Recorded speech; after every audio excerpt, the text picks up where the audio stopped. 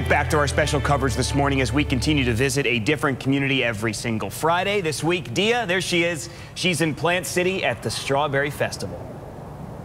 Oh my gosh, it's so much fun out here. You know, the people here in Plant City are what make this community so very special. And one man is getting national attention for his kindness. Check this out here. When a winter storm hit Texas, many people, as you know, lost power and they didn't have access to water. Aaron Davis came to the small town of Harper to help out his long distance girlfriend, and he fixed damage to her house. Well, when he finished with her house, he realized a lot of other people needed help too. So he started by getting a truckload of chainsaws to help people clear debris.